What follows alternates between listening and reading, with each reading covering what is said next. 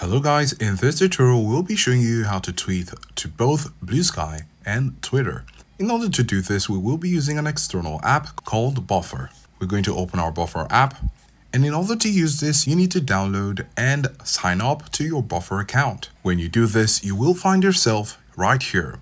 At the bottom of the screen you can see Posts, which is a current tab we're on, and at the top you can see your profile, which you're currently on. However, to do this, you just simply need to tap on Create, and then at the top you can see that we're currently on Bluesky. Then what you'll need to do is to tap on the plus icon to add any other account. For example, we also have our Twitter account, and we're going to tap on it, and right now you can see that our Bluesky and our Twitter account has been added. We're going to tap on Done, and the next thing we're going to do here is to make a post. So right here we have double posts. We're going to tap on Done and then tap on Next at the bottom right corner, and then you have the option to add to queue, schedule a post, or share now.